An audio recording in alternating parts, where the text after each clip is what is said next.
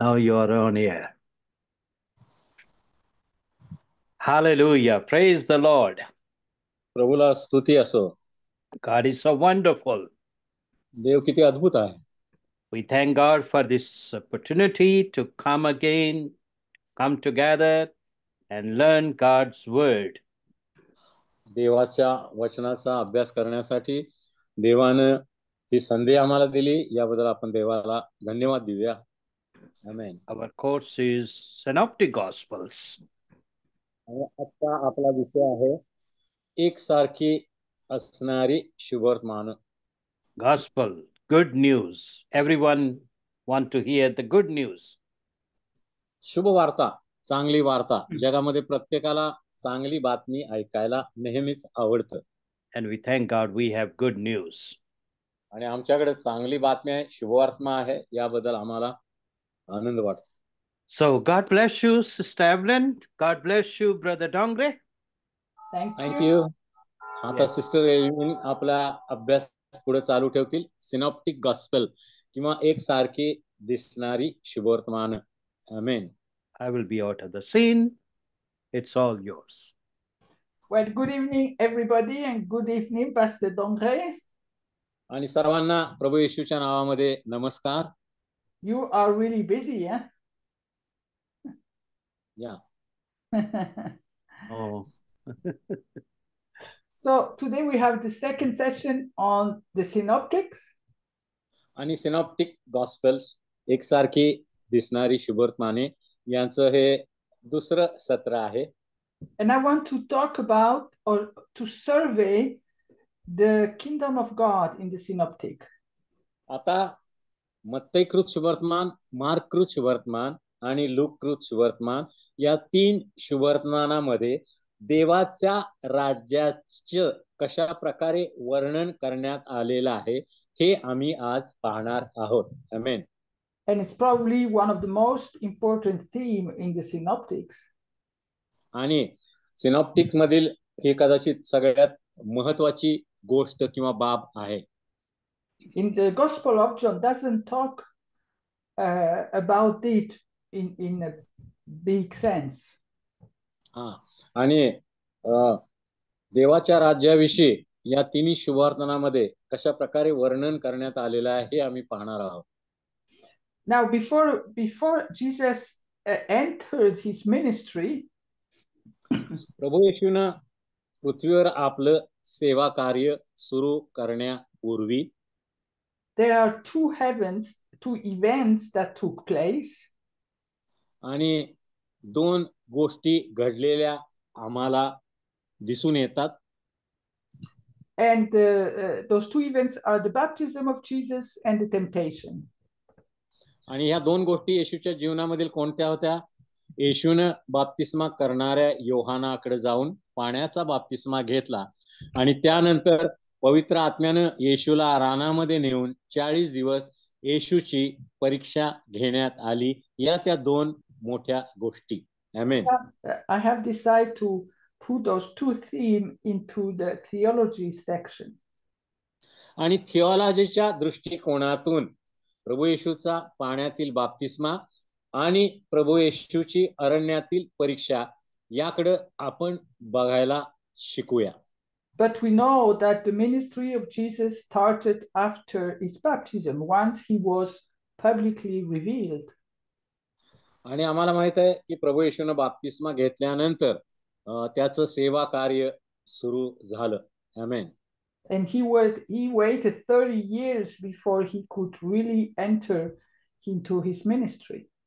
आणि सेवा कार्यामध्ये प्रवेश करण्यापूर्वी 30 वर्ष होईपर्यंत प्रभू येशूनं जणू काय वाट बघितली. आमेन. And those 30 years, there is not much that the gospel reveal about them. आणि प्रभू येशूनं या 30 वर्षाच्या कालावधीमध्ये नक्की काय काय केलं याबद्दल शुभवर्तमानामध्ये कोणताही उल्लेख आम्हाला आढळत नाही. आमेन. In Luke and Matthew, we have a section about his death, his birth, excuse me. आणि लूक आणि मॅथ्यू मध्ये थोडासा उल्लेख आहे. Mark doesn't talk about it. Mark त्याविषयी काहीच बोलत नाही.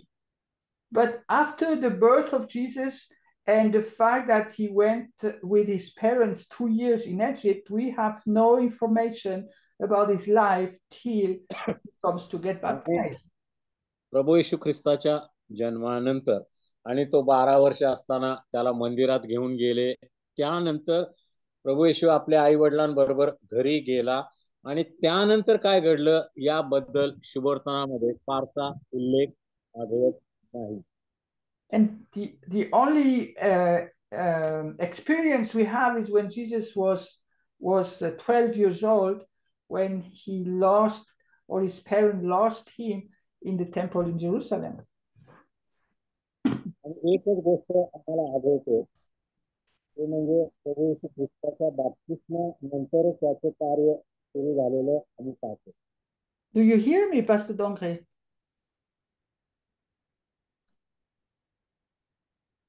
I don't know. There is certain disturbance. Okay, it's okay. Yeah, you can start. So I want to give you a few thoughts about the kingdom of God in the Old Testament. आता जुन्या करारामध्ये देवाच्या राज्याची संकल्पना कशा प्रकारे हे होती हे थोडक्यामध्ये आपण पाहूया. And we know that there are three levels of the kingdom. There's the past kingdom, there's present kingdom, and there's a future kingdom. आता देवाचं राज्य म्हटल्यानंतर त्याचे पवित्र शास्त्रामध्ये 3 भाग पाडलेले आम्हाला दिसतात की भूतकाळामध्ये असलेलं देवाचं राज्य, वर्तमान काळामध्ये असलेलं देवाचं राज्य आणि पुढे भविष्यात येणारं देवाचं राज्य. आमेन. And the past kingdom is what we're going to touch a little bit now. आणि मग भूतकाळात असणारं देवाचं राज्य जुन्या करारामध्ये कशा प्रकारचं होतं हे थोडक्यामध्ये आपण पाहणार आहोत. Now, in the Old Testament, the whole concept of the kingdom of God as a spiritual kingdom is not really revealed. जुन्या करारामध्ये देवाच्या राज्याचा पूर्ण आढावा म्हणजे देवाचं आत्मिक राज्य असा कुठे घेतलेला आम्हाला आढळत नाही. आमेन. But we have, with the history of Israel, we have the picture of the kingdom everywhere. परंतु जुन्या करारामध्ये प्रत्येक ठिकाणी आम्हाला देवाच्या राज्याविषयी प्रत्यक्ष किंवा अप्रत्यक्षरित्या उल्लेख आढळतो. आमेन. As creator of the earth, God is the king over the whole earth and the whole universe. आणि ज्या वेळेला देवानं सृष्टीची निर्मिती केली, पृथ्वीची निर्मिती केली, त्यावेळेला देव पृथ्वीचा आणि विश्वाचा सार्वभौम असा राजा होता. आमेन. This is the universal meaning of the kingdom of God. आणि विश्व म्हणजे देवाचं राज्य असा त्याचा अर्थ होता. आमेन. Deuteronomy 10 verse 14 says, "Behold, to the Lord your God belong heaven and the heaven of heavens, the earth with all that is in it." अनुवादाचा 10वा अध्याय 14व्या वचनामध्ये आम्ही पाहतो, पहा, आकाश व आकाशा पलीकडचे आकाश आणि पृथ्वी व तिच्यातले सर्व काही तुझा देव परमेश्वर याचे आहे. आमेन. And God, after being the king over all the earth and the universe, is also king over his people. आता देव संपूर्ण विश्वाचा राजा आहे, देव पृथ्वीचा राजा आहे, तसंच देव त्याच्या लोकांचाही राजा आहे हे यामधून सूचित होतं. आमेन. In Genesis 49:10, उत्पत्ती याचा 49वा अध्याय आणि 10व्या वचनामध्ये आम्ही वाचतो, यहुदाकडचे राजवेत्र ज्याचे आहे तो येईपर्यंत ते त्याचकडून जाणार नाही, राजदंड त्याच्या पायामधून ढळणार नाही, राष्ट्रे त्याची आज्ञांकित होतील. आमेन. So it is really in God's vision to be king over the people. आणि या वचनांमधून आम्ही पाहतो की देव पृथ्वीचा राजा, सार्वभौम राजा आहे. देव सर्व विश्वाचा सार्वभौम राजा आहे आणि देव त्याच्या लोकांवरही राज्य करतो. आमेन. And through the journey of the Hebrew in the desert and then entering into the land, we have just leaders of the people. We don't have a king. आणि आम्ही इस्रायल लोकांचा मिस्रातून प्रवास, त्यांचे कणांमध्ये प्रवेश, त्यांनी कनान देश वाटून घेतला आणि नंतर आम्ही पाहतो की इस्रायल लोकांनी आपल्याला राजा असावा अशी भूमिका घेतली किंवा असं मत मांडलं. But then the people in First Samuel 8:7, they reject God as king. आणि शमूएलाच्या पहिल्या अध्यायात 1 शमूएल मध्ये 8व्या वचनामध्ये आम्ही पाहतो की लोकांनी राजा म्हणून देवाचा जणू काय नाकार केला आणि पृथ्वीवरच्या इतर राज्याप्रमाणेच आपल्यालाही पृथ्वीवर राज्य करणारा राजा असावा असं मत मांडलं. आमेन. And they decided that they wanted a king like all the other nations. आणि जगामध्ये असणाऱ्या इतर राष्ट्राप्रमाणेच आम्हालाही एक राजा असावा अशी भूमिका यहुदी लोकांनी घेतली. Now, because the people rejected God, doesn't mean that God is not king anymore. आणि लोकांनी राजा म्हणून देवाचा नाकार केला, याचा अर्थ आता देव त्यांचा राजा कधीच असणार नाही असा होत नाही. We see that in Psalm 146 verse 10.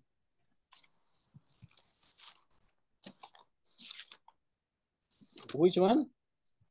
So Psalm 146 verse 10. 46:10. स्तोत्र 46:10 वचनामध्ये आम्ही वाचतो. स्तोत्र 46 याचं 10वं वचन. स्तोत्र 46:10.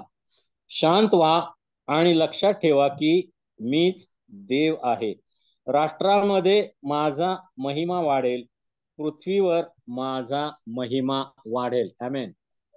And the Psalm 24 verse 9 and 10 speaks about who is that King of glory.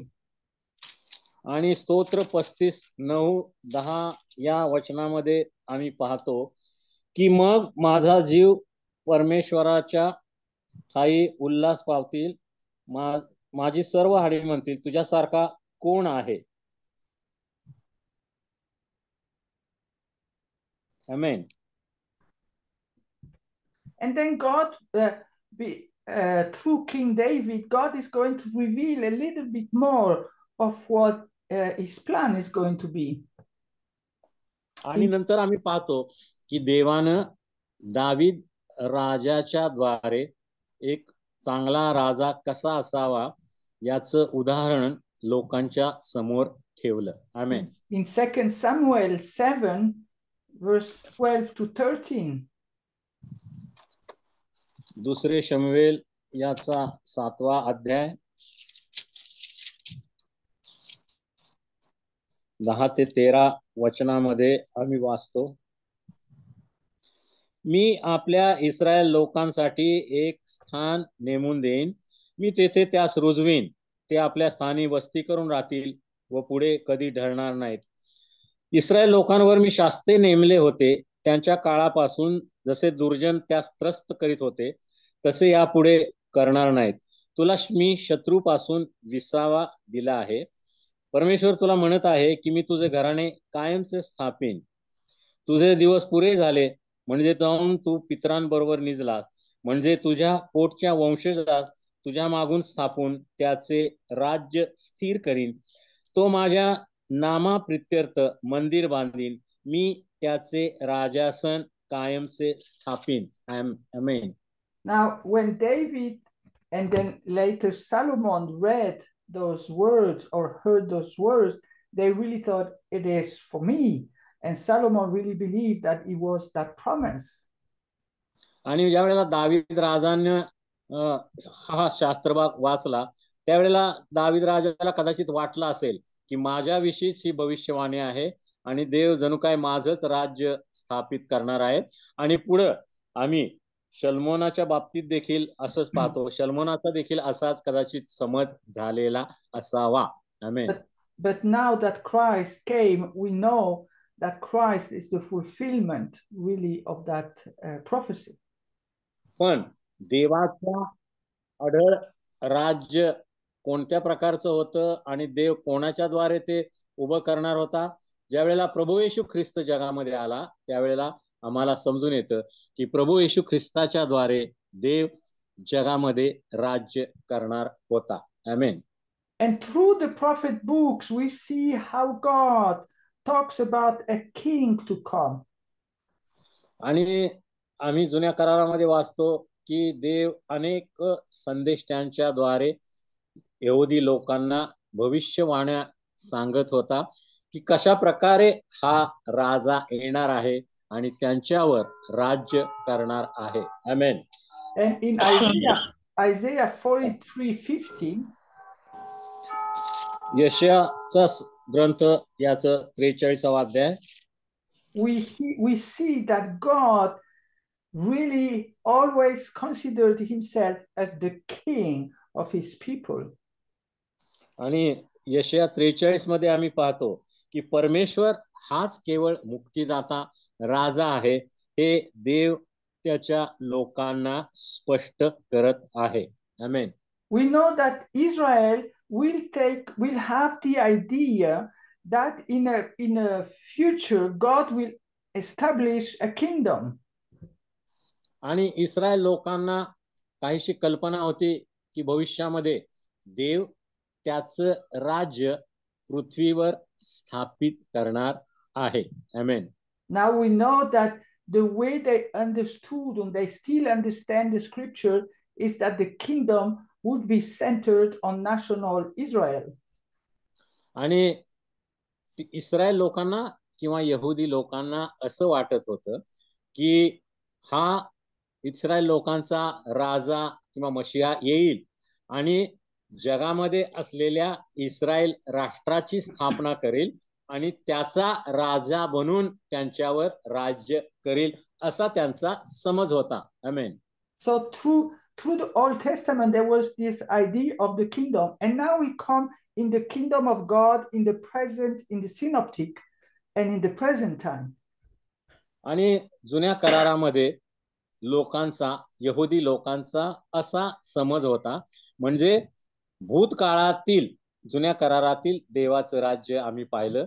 नंतर आता सिनॉप्टिक गॉस्पेलमध्ये वर्तमान कालीन देवाच्या राज्याची कल्पना काय आहे हे आम्ही पाहणार आहोत. आमेन.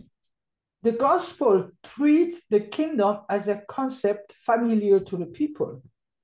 आणि शुभवर्तमान आम्हाला देवाच्या राज्याविषयी प्रकर्षानं सांगतात किंवा शिक्षण देतात. आमेन. But they were never expecting a spiritual kingdom. आणि त्यांनी कधीही आत्मिक राज्य या संबंधी भाष्य केलेलं आम्हाला दिसत नाही. आमेन. The Jew expected an earthly kingdom with a ruler upon who should rest the spirit of the Lord. यहुदी लोकांची कल्पना काय होती देवाच्या राज्यासंबंधी किंवा देव एक मशिहा पाठवेल, राजा पाठवेल, तो इतर पृथ्वीवरच्या राजांप्रमाणे त्यांच्यावर राज्य करेल, त्याची सेना असेल, तो त्यांच्यासाठी लढाया करेल, अशी कल्पना इस्रायल लोकांची राजाच्या बाबतीत होती. आमेन. But everybody expected an earthly kingdom. आणि म्हणून प्रत्येक यहुदी व्यक्ती हा मशिहाच्या आणि जगामधील राजाच्या विषयी वाट पाहत होता.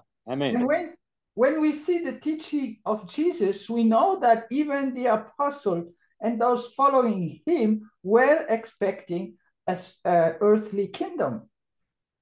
आणि येशूचं शिक्षण येशू देत असताना आम्ही पाहतो की येशूचे शिष्य आणि इतर जे ऐकणारे लोक होते त्यांना देखील जगिक देवाचं राज्य मशिहा स्थापन करेल आणि राजा स्थापन करेल असंच वाटत होतं. आमेन. And they ask several times, when are you, is it now that you are going to establish your kingdom?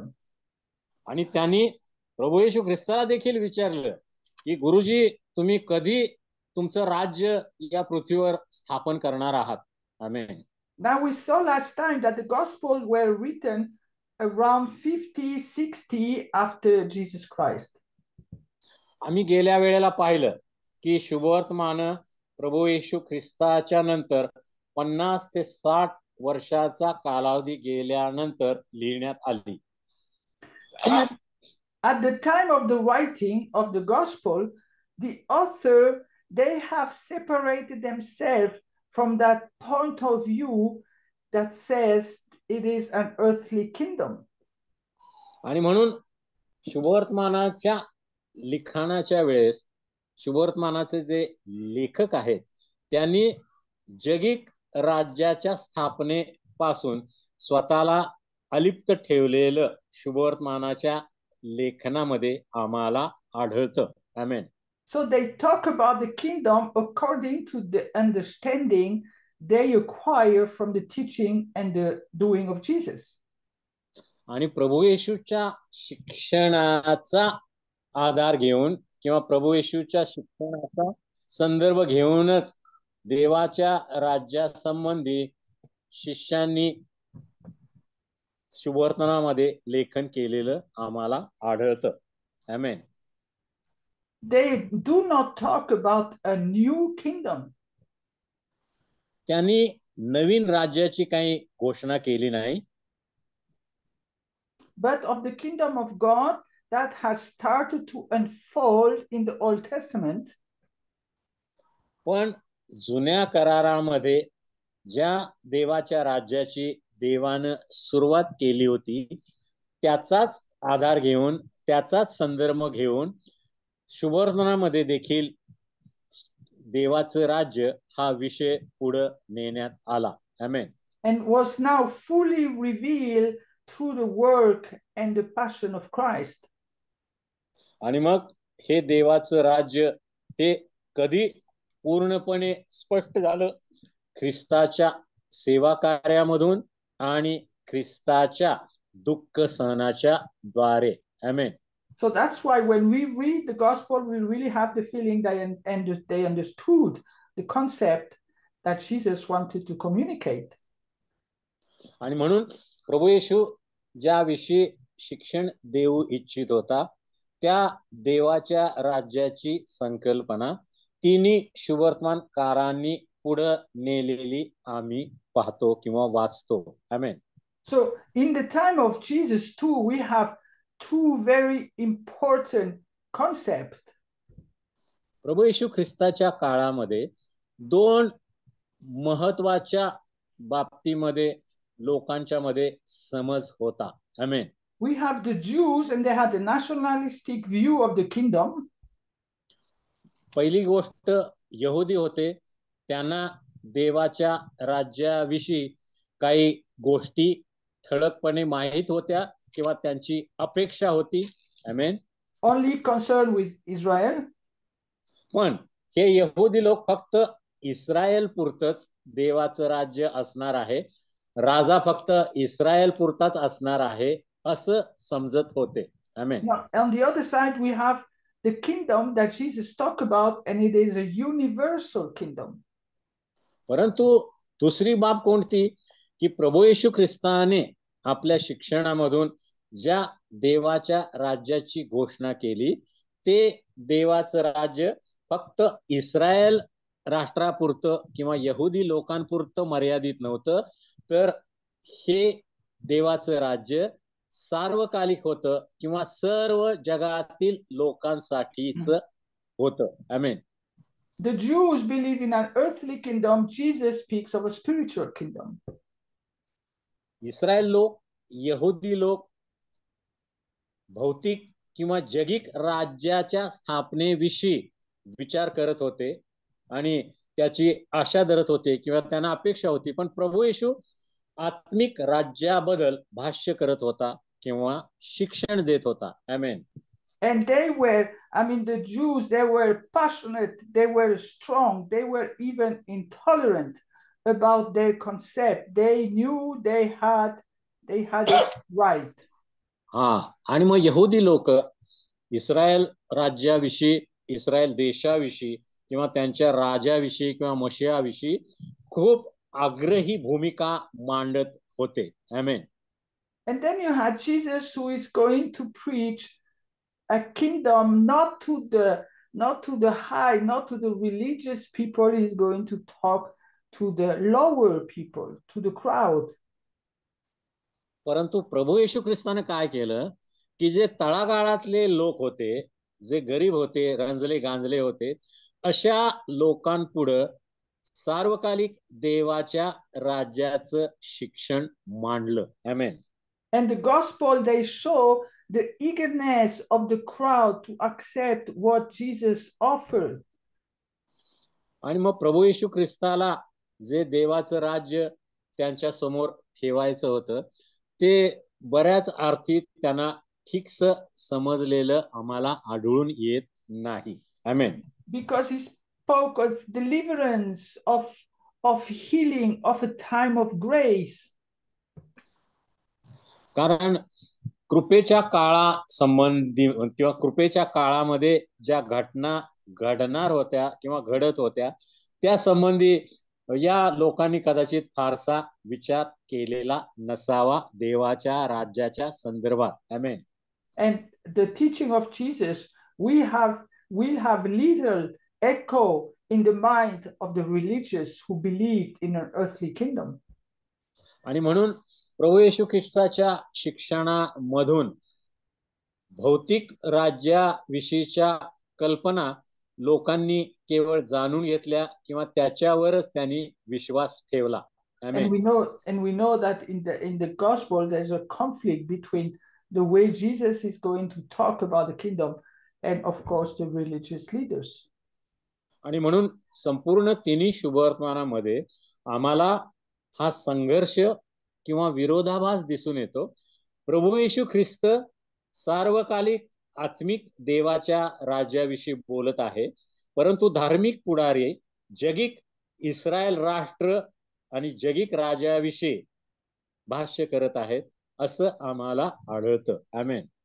All three gospels mention the theme of the kingdom right from the beginning of their writings. आणि तिन्ही शुभवर्तमानामध्ये देवाच्या राज्याचा उल्लेख केलेला आम्हाला आढळतो. आमेन.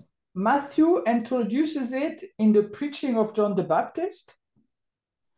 आणि मत्तेकृत शुभवर्तमानामध्ये बाप्तिस्मा करणाऱ्या योहानाच्या द्वारे देवाचं राज्य या संबंधी आम्ही बऱ्याच गोष्टी वाचतो.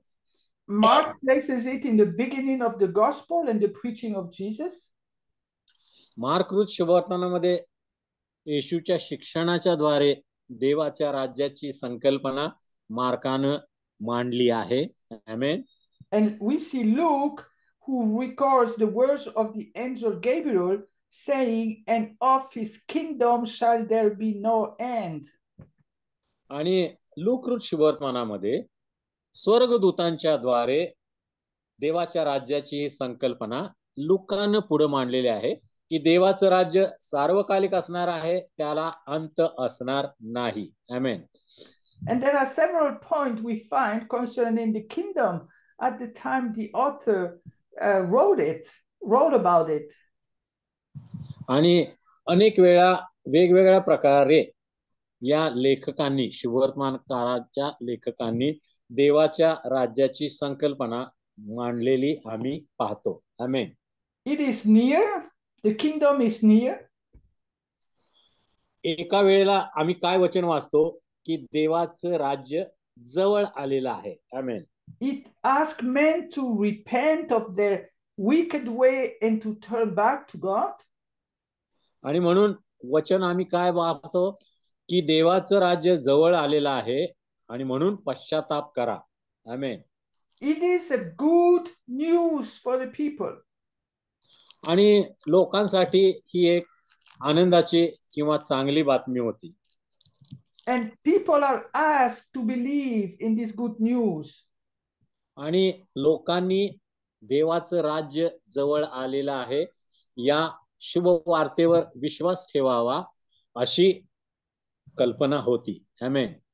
Now, when we look in the gospel about the explanation around the kingdom, शुभवर्तमानामध्ये देवाच्या राज्याच्या स्पष्टीकरणासंबंधी ज्या वेळेला अनेक गोष्टी आम्ही पाहतो त्यावेळी, आमेन, we don't have a book of the laws of the new kingdom.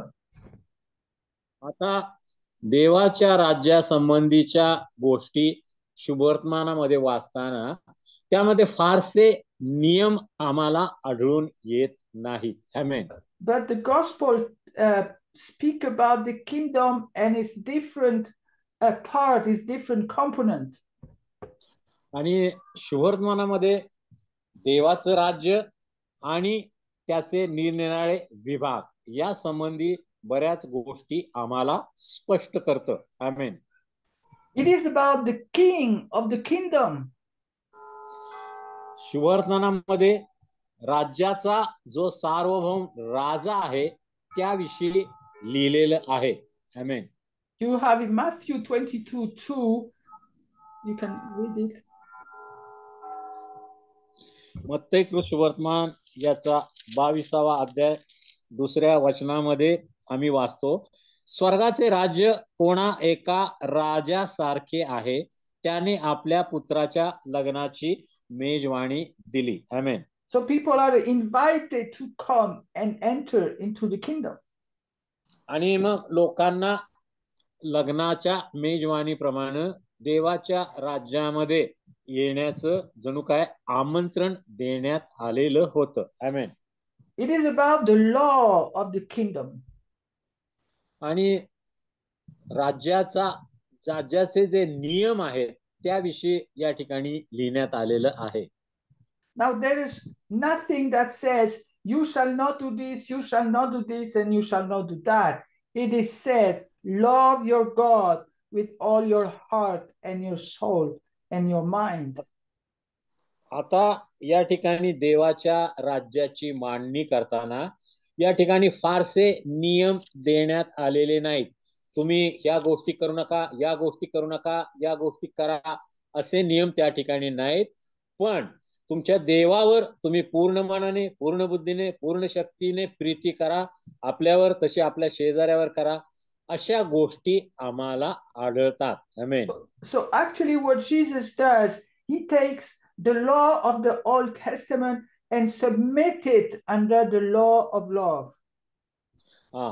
म्हणजे यातून येशूने काय केलं की जुन्या करारामधून नियमशास्त्र किंवा आज्ञा घेतल्या आणि हे सगळं नियमशास्त्र देवाच्या राज्यातील प्रीतीच्या खाली जणू काय येशूने ठेवले.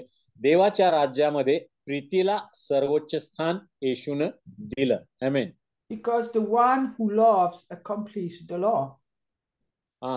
आणि मग त्यामागे तत्व काय होतं, सिद्धांत काय होता, जो कोणी देवावर अंतःकरणापासून प्रीती करतो तो नेहमीच त्याचं आज्ञा पालन करतो, त्याचे नियम पाळतो. आमेन.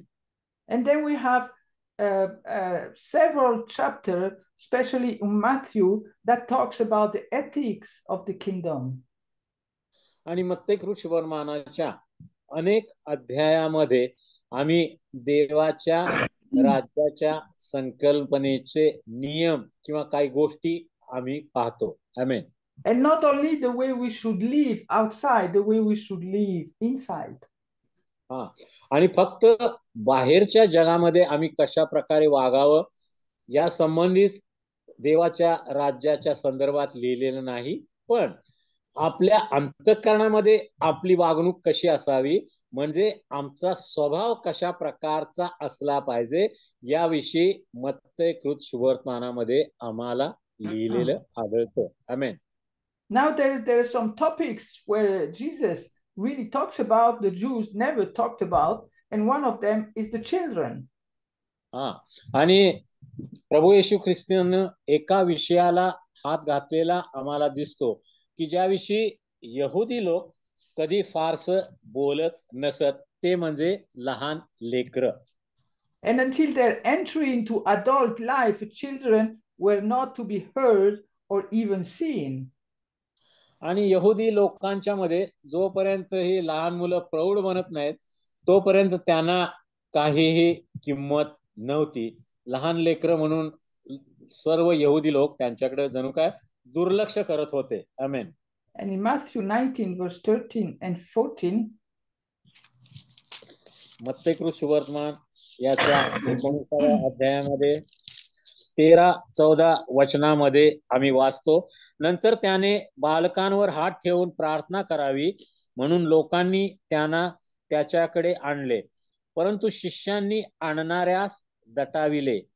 येशू म्हणाला, बाळकांना माझ्याकडे येऊ द्या, त्यांना मनाई करू नका, कारण स्वर्गाचे राज्य त्यांच्या सारख्यांचेच आहे. आमेन. you see, he makes the door open of the kingdom to the children. आणि मग प्रभू येशू ख्रिस्ताने लेकरांच्या द्वारे स्वर्गाचं राज्य जणू काय खुलं केलेलं आहे असं आम्हाला यातून दिसून येतं. And even the disciple could not accept that. आणि येशूच्या शिष्यांनाही ते फारसं पटणार नव्हतं. आमेन.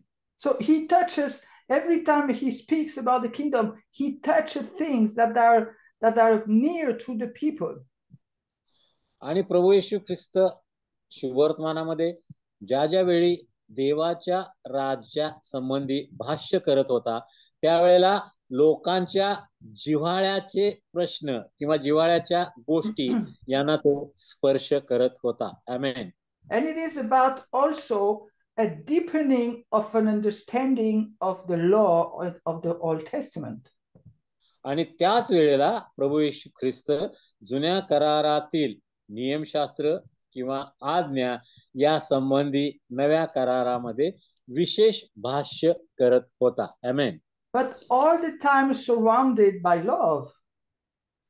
परंतु या सगळ्या गोष्टी करत असताना प्रभू येशू ख्रिस्त प्रत्येक वेळी सर्व गोष्टी प्रीतीमध्ये केल्या पाहिजेत असं सांगण्यात कधीही विसरत नव्हता. आमेन. In Mark 7, we have the idea that we must honor father and mother. मार्काच्या 7व्या अध्यायामध्ये आम्ही वाचतो की 10 आज्ञामधील एक आज्ञा का आहे की तू आपल्या माता पित्याचा सन्मान कर. आमेन. And we have what is called a gift of God or a gift to God that was called the korban. आणि pardon, repeat again. It was a gift, you know, sometimes from property, from animals, from things that people had, they would give it to God. आणि यातून देवाला देण्यात येणाऱ्या गोष्टी, मग सोनं चांदी असेल, पैसा असते, प्राणी असेल, या संबंधीच्या गोष्टी स्पष्ट होतात. आमेन. Now that what they had given to God, they could not use it to help their needy parents. आणि मग त्यांनी देवाला ज्या गोष्टी दिलेल्या आहेत त्या आपल्या पालकांना गरजा भागवण्यासाठी देता कामा नयेत. आमेन. But they could use it for themselves. आणि ते स्वतः करताच त्या गोष्टी वापरत होते. And they would say to their needy parents, this is korban, I cannot help you. आणि त्यांचा असं समज होता, देवाला देण्यापेक्षा आपले जे आई वडील जे गरजू आहेत त्यांना दिलेलं अधिक महत्वाचं आहे असा समज लोकांचा होता. आमेन. So Jesus is going to touch things that are going to make people think. आणि प्रभू येशू ख्रिस्त आपल्या शिक्षणामध्ये नेहमी लोकांना विचार करायला प्रवृत्त करीत असे. आमेन. And we will see that when we talk about the Beatitudes. आणि आम्ही मत्तेकृत शुभवर्तमानामध्ये जे धन्यवाद आहेत त्याचा अभ्यास करताना या गोष्टी पाहणार आहोत. There's also a lot about having compassion for the needy, for the outcast, for the sick. आणि जे गरीब आहेत, रंजले गांजलेले आहेत, दलित आहेत, त्यांच्यावर दया करणं, त्यांच्या बाबतीत कळवळा असणं, या गोष्टी हे त्यामध्ये अंतर्भूत होतात. आमेन. Luke is probably the one who speaks a lot about women, about publican, about the poor. Look शुभवर्तमानामध्ये स्त्रिया आणि जकातदार आणि इतर गोष्टींचा प्रामुख्याने उल्लेख केलेला लूकाने आपल्याला आढळतो. He talks about being a servant leader. आणि त्यामध्ये सेवा करणारा पुढारी या संबंधी विशेष करून आम्ही वाचतो. So that you don't become a dictator leader. आणि लोकांच्यावर राज्य करणारा, सत्ता गाजवणारा नव्हे, तर लोकांची सेवा करण्यासाठी तयार असणारा असा सेवक. And then he talks also about Amen. how to enter into the kingdom. आता या देवाच्या राज्यामध्ये प्रवेश कसा करायचा या संबंधी. You cannot take anything with you. You have to enter naked. आता देवाच्या राज्यामध्ये प्रवेश करताना पृथ्वीवरच्या कोणत्याही गोष्टी तुम्हाला त्या राज्यामध्ये घेऊन जाता येणार नाहीत. And then it's also about the future of the kingdom. Your kingdom come, your will be done. आणि आता तिसरी गोष्ट, भविष्यात असणार देवाचं राज्य. प्रभूच्या प्रार्थनेमध्ये आम्ही वाचतो की तुझे राज्य येवो, जसे स्वर्गात तसे पृथ्वीवर येवो. आमेन. Now that's what the disciple in the first century understood about the kingdom. आणि शिष्यांनाही पहिल्या शतकामध्ये अशाच प्रकारच्या राज्याची कल्पना लोकांसमोर मांडायची होती. आमेन. Now we are 2000 years after. आता 2000 वर्ष उलटून गेल्यानंतर what is left of that teaching? आता ते जे शिक्षण आहे देवाच्या राज्यासंबंधी, त्यातल्या कोणकोणत्या गोष्टी अजून उरलेल्या आहेत ते आम्ही पाहिलं पाहिजे. What is the kingdom of God today? आज सध्या देवाचं राज्य म्हणजे नक्की काय? There is a king, but it's not visible. एक राजा आहे, तो राज्य करतो, पण तो आम्हाला दिसत नाही, तो अदृश्य आहे. आमेन. It is a kingdom that is within us. देवाचं राज्य आहे ते आमच्या प्रत्येकामध्ये आहे, म्हणजे आमच्या अंतःकरणामध्ये आहे. आमेन. So we have completely understood that the kingdom of God is a spiritual kingdom. आणि म्हणून याद्वारे आम्हाला पूर्णपणे स्पष्ट होतं की देवाचं राज्य हे नेहमीच आत्मिक राज्य असं असलेलं आहे. And it is compared to a seed that grows. आता देवाच्या राज्याची तुलना एका बीजासारखी करण्यात आलेली आहे. Now look in Mark chapter 4 verse 26 to 29. मार्काच्या 4थ्या अध्यायामध्ये पेरणाऱ्याच्या दृष्टांतामध्ये आम्ही वाचतो. लूक आणि मत्तयामध्येही त्याचा उल्लेख आहे. देवाच्या राज्याची उपमा बीजाला देण्यात आलेली आहे. Shall I read? Yeah. Verses 26 to 29. 26 ते 29. आणखी तो त्याला म्हणाला, परमेश्वराचं राज्य असे आहे की जणू काय एखादा माणूस जमिनीत बी टाकतो, रात्री झोपी जातो, दिवसा उठतो आणि ते बी रुजते व वाढते, पण हे कसे होते हे त्याला कळत नाही. जमीन आपोआप पीक देते, पहिल्याने अंकुर, मग कणीस, मग कणसात भरलेला दाणा. पीक तयार झाल्यावर तो लागलाच विळा घालतो, कारण कापणीची वेळ आली आहे. आमेन. And the truth of the parable shows the growth of the kingdom or the growth of the church. आणि या दाखल्यामधून, पेरणाऱ्याच्या दाखल्यामधून आम्हाला देवाच्या राज्याची वाढ किंवा मंडळीची वाढ कशा प्रकारे होते हे दिसून येतं. आमेन. Someone planted the seed. कुणीतरी वचनाचं बीज पेरलं. Someone waters the seed. कुणीतरी दुसऱ्याने त्या पेरलेल्या बीजाला पाणी दिलं. But it's God that made it grow. पण देवच आहे जो ते बीज वाढवणार आहे आणि ते समृद्ध फलद्रूप करणार आहे. आमेन. But it shows also the way God uses his word in the heart of a person.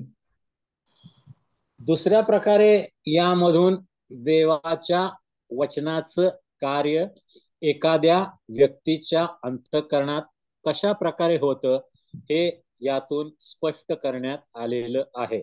Amen. You see, when we plant the seed in the earth, we can do nothing. We have just to water, and then something happens below the earth. ज्या वेळेला शेतकरी जमिनीमध्ये बी पेरतो त्यावेळेला तो बी पेरतो, पाणी घालतो आणि फक्त वाट बघतो. याशिवाय त्याला दुसरं काहीही करता येत नाही. आमेन. So what happens to the seed is mysterious and independent of human effort. आणि त्या बीजाची वाढ मानवी प्रयत्नांनी होत नाही हे यातून स्पष्ट करण्यात आलेलं आहे. आमेन. We cannot make a seed grow. We just can't plant it. कोणतंही बीज जमिनीत आम्ही पेरू शकतो, त्याला पाणी घालू शकतो, पण कोणत्याही बीजाची वाढ होण्यासाठी आम्हाला काहीही करता येत नाही. आमेन. And every time we see the seed of the word, it is hidden and it is the work of God to make it grow. आणि प्रत्येक वेळी ज्या वेळेला आम्ही देवाच्या राज्याची वाढ पाहतो त्यावेळेला जणू काही गुप्त गोष्टी आहेत आणि गुप्त गोष्टीमधून देवाचं राज्य अद्भुत रीतीने वाढताना, मंडळीची वाढ होताना, देवाचं राज्य फलद्रूप होताना आम्हाला आढळतं. आमेन. And we can do nothing. And the other thing is that man can do nothing against the growth of the kingdom. आणि म्हणून देवाच्या राज्याच्या वाढीसाठी आम्हाला कोणतेही मानवी प्रयत्न करण्यात येऊन त्याचा काहीही उपयोग होत नाही. देवाच्या राज्याची वाढ केवळ देवच करू शकतो. आमेन. Because it grows in the heart of man. कारण देवाचं राज्य जणू काय माणसांच्या अंतःकरणामध्ये वाढतं. Now we know that in our life and in the world there is a fight with the enemy. आम्हाला माहित आहे या जगामध्ये आम्हाला शत्रू आहे आणि दररोज त्याचा आमचा सामना होतो, संघर्ष होतो. That the war of sin has been won, it is sure, but the battle continues. परंतु अशा परिस्थितीत देखील देवाचं राज्याची वाढ होत राहते, देवाच्या राज्याचं बी पेरलं जातं आणि ते फलद्रूप होताना आम्हाला आढळतं. And we know that Satan exerts his influence, but he has been defeated. आम्हाला माहित आहे की देवाच्या राज्याची वाढ होऊ नये म्हणून शैतान सर्व दृष्टीने प्रयत्न करत असतो, पण शैतान हा आता आमचा पराभूत शत्रू आहे. येशूने वधस्तंभावर त्याचा पराभव केलेला आहे हे आम्ही विसरता कामा नये. आमेन. And he asks us in the world where we live to seek the kingdom. आणि म्हणून देवाच्या राज्याचा शोध घेण्यासाठी देवाच्या वचनामधून आम्हाला आज्ञा करण्यात आलेली आहे.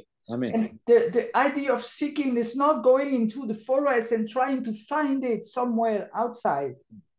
आणि देवाच्या राज्याचा शोध घेणं म्हणजे घरदार सोडून दुसऱ्या कोणत्या तरी देशामध्ये जाऊन शोधणं असा त्याचा अर्थ नव्हे. It's something that we need to open our heart to be ready to be transformed by the power of the kingdom. देवाच्या राज्यामध्ये देवाच्या आत्म्याच्या सामर्थ्यानं देवाचं राज्य आम्ही शोधलं पाहिजे आमच्या अंतःकरणामध्ये, आमच्या आतमध्ये. आमेन. Until we reach the place where we will completely and openly behold what he has prepared. आहे ज्यावेळेला आम्ही पूर्णपणे देवाच्या राज्याच्या And he has given us the Spirit भावामध्ये असो किंवा पूर्ण अनुभवामध्ये असतो as a guarantee of what is coming. आणि आम्हाला खात्री देण्यात आलेली आहे की या गोष्टी घडणार आहेत. So we know that when we have the Spirit, we will participate into the greater revelation of his kingdom.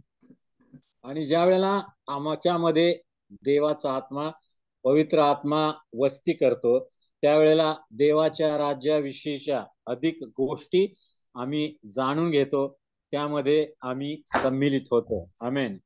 And several verses tells us that the kingdom of God will be glorious in the future.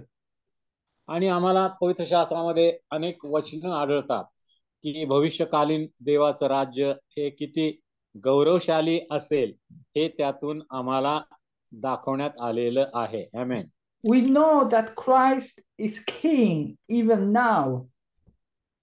आणि आम्हाला माहित आहे की आता सध्या प्रभू येशू ख्रिस्त हा राजा बनून आमच्यावर जणू काय राज्य करत आहे. आमेन. But we yearn for the day when he will show his power in a way to stop everything wrong in humanity. पण एक दिवस असा येणार आहे की प्रत्येक मनातील चुकीच्या गोष्टी नष्ट करण्यासाठी प्रभू येशू या जगामध्ये येऊन आपलं राज्य जणू काय स्थापित करणार आहे. आमेन. And it's our prayer. We pray for the kingdom to come. आणि म्हणून प्रभूच्या प्रार्थनेमध्ये आम्ही काय प्रार्थना करतो? तुझे राज्य येवो. आमेन. Because it is in our nature as Christian to pray for the kingdom to come and to pray that his will be done on earth as it is in heaven. Amen. आणि म्हणून एक ख्रिस्ती विश्वासणारे म्हणून हे आमचं कर्तव्य आहे की आम्ही नेहमी प्रार्थनेमध्ये आम्ही म्हटलं पाहिजे की हे देवा, जसं स्वर्गामध्ये आहे तसं पृथ्वीवरही तुझे राज्य येऊ दे आणि सर्व गोष्टी पृथ्वीवरही तुझ्या इच्छेप्रमाणे घडू देत. आमेन. So we can rest, we can seek, we can work for the kingdom knowing that the future of the kingdom is coming. आणि देवाचं राज्य भविष्य काळामध्ये अद्भुत रीतीने उतरून येणार आहे याची पक्की खात्री बाळगून मग देवाच्या राज्यासाठी आणि देवाच्या राज्यामध्ये आम्ही सर्वतोपरी आपलं योगदान दिलं पाहिजे. आमेन. And I want to give you a little thoughts for closing. आता शेवटी एक विचार मला तुमच्या समोर मांडायचा आहे. Now, you know that today, even today, you have people that believe that they can establish the kingdom of God on this earth. आणि आज देखील असे अनेक लोक आहेत आणि त्यांना असं वाटतं की पृथ्वीवर देवाच्या राज्याची स्थापना आपण करू शकत नाही. That if they do good enough, then eventually the world will become good. त्यांचा असा समज आहे की आपण सत्कृत्य करत राहिलं तर सत्कृत्य करत करत ह्या जगाचा आपण पालट करू शकू किंवा जगामध्ये लोकांच्या मध्ये आपण बदल घडवून आणू शकू. आमेन. If that had been the case, Christ would have done that already 2000 years ago. असं जर असतं तर ख्रिस्तानं या पृथ्वी तलावर आल्यानंतर 2000 वर्षापूर्वी हेच केलं असतं देवाचं राज्य स्थापन करण्यासाठी. So it is a kingdom that is not of this world. आणि म्हणून देवाचं राज्य हे या जगाचं राज्य नव्हे. Its borders are invisible. आणि ते अदृश्य स्वरूपात आहे, दृश्यही आहे. We don't know where it is. Its location is unknown, except in the आणि heart ते of man. नक्की कुठं आहे त्याचं स्थान कदाचित आम्हाला सांगता येणार नाही. It is here, it is there, it is everywhere.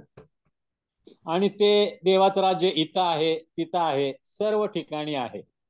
No one can see it, and then no one can destroy it. आणि कुणालाही ते शोधून काढता येत नाही, तसंच कुणालाही देवाचं राज्य नष्ट करता येत नाही. आमेन. What would happen if the kingdom of God was an earthly kingdom? जर देवाचं राज्य हे जगिक राज्य असतं तर काय घडलं असतं याची कल्पना करा. You can take any powers in the world today, they would try to conquer it and destroy it. आणि या जगामधल्या अनेक देशामधील अनेक शक्ती आहेत, त्यांनी देवाच्या राज्यावर आक्रमण केलं असतं आणि त्याला नष्ट करण्याचा प्रयत्न केला असता. It is very close to us, but man must seek it. ते अगदी आमच्या जवळ आहे, पण तरी देखील आम्ही त्याचा शोध घ्यावा असं देवाचं वचन आम्हाला सांगतं. The citizens of the kingdom are not born of the flesh. आणि हे जे देवाचं राज्य आहे, हे देवाचं राज्य भौतिक नव्हे किंवा ते रक्त मांसाचं असणार नाही. Nor of the will of man. आणि मनुष्याच्या इच्छाशक्तीवर देखील देवाचं राज्य अवलंबून असणार नाही. But they're born of God. देवाच्या राज्याचा उगम किंवा जन्म हा देवापासून होतो. Nothing in this kingdom has been made by the hand of man. देवाच्या राज्यामध्ये ज्या ज्या गोष्टी अंतर्भूत आहेत त्यामधली कोणतीही गोष्ट मनुष्याच्या हाताने बनवलेली नाही. But it is for man that the kingdom came.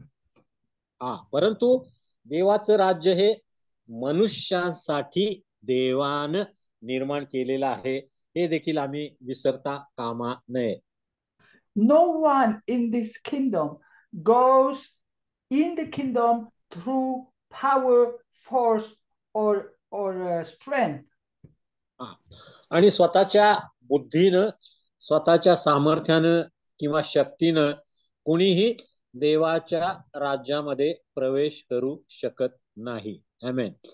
That Satan has slain Jesus Christ, the King of the kingdom, as friends. आणि राजांचा राजा जो प्रभू येशू, त्यानं सैतानाचा पूर्ण पराभव केलेला आहे. Only those who love him, who wants to follow him, can enter. आणि जे लोक, केवळ तेच लोक जे प्रभू येशूवर विश्वास ठेवतात, प्रभू येशूचं आज्ञा पालन करतात, त्यांनाच या राज्यामध्ये प्रवेश आहे. And once you enter, you're swept away by the power of this kingdom. आणि एकदा का तुम्ही देवाच्या राज्यामध्ये प्रवेश केला तर देवाच्या राज्यातील अद्भुत सामर्थ्यानं तुम्ही भरले जाता. आमेन. And next time we will start studying the Beatitude. पुढच्या वेळेला आपण मत्तेकृत शुभवर्तनामधील धन्यवादांचा अभ्यास करणार आहोत. Amen. Amen. Amen. Praise Thank you, the sister. Lord. Thank you. The kingdom of God. देवाचं राज्य. What a beautiful topic. आणि किती अद्भुत विषय आहे. Jesus said, my kingdom is not of this world. प्रभू येशू म्हणाला, माझं राज्य या जगाचं राज्य नाही. He established his kingdom in our hearts. येशूनं आमच्या अंतःकरणामध्ये त्याच्या राज्याची स्थापना केलेली आहे. Not by Amen. force, not by force, आणि शक्तीने नव्हे, बलाने नव्हे, but with love. पण केवळ प्रीतीच्या द्वारे. I love what Evelyn said, that one day the kingdom of this world will become the kingdom of our Lord and Savior Jesus Christ. Amen. सिस्टरनी जे सांगितलं ते खूपच महत्वाचं आहे की एक दिवस या पृथ्वी तलावर असा उजाडणार आहे की देवाचं राज्य या संपूर्ण पृथ्वी व्यापून टाकणार आहे. आमेन. Wonderful to be part of the kingdom now and part of the kingdom in future. Amen. Yeah. आणि आता सध्या आम्ही त्या राज्यामध्ये असणं, त्याचा एक भाग असणं आणि भविष्यकालीन देवाच्या राज्यामध्ये आम्ही असणं हे आमच्यासाठी फार महत्वाचं आहे. आमेन. Praise the Lord. Write the summary and read. आणि आजच्या धड्याची समरी किंवा सारांश विद्यार्थ्यांनी लिहून काढायचा आहे. And read Matthew chapter 5, 6, and 7, and even all the way to chapter 9. आणि मत्तेकृत शुभवर्तमान 5, 6, 7 आणि 9व्या अध्यायापर्यंत तुम्ही पुढच्या वेळेला वाचून यायचे आहे, कारण त्यामधून धन्यवादाविषयी आपण काही गोष्टी शिकणार आहोत. Evelyn, do you want to give them some more assignment? I think that will be enough. If they You want to make their life easy? You want to go easy on them? It will take Okay, all the right, life. all right. What can I say? Subject is little complicated, so sister wants a easy way. Okay, that's good. Synoptic gospel. Yes. Great. So God bless. Have a wonderful week. तुम्हाला आशीर्वाद Thank Dev. you, and peace. पुढच्या गुरुवारी आपण पुन्हा भेटणार आहोत. तोपर्यंत देवाची दया कृपा आपण सर्वांबरोबर असो. Thank you pastor. Wonderful. Thank you. Thank you. And thank you, See you Pastor next Dongre. Bye And bye. take little nice you next tea. week. Okay? Okay. Take little nice tea and Yeah. nice food. Thank you for your hard work. Yeah. Thank you. God bless Yes. you. See God you bless. next week. Bye bye. Okay. Bye-bye.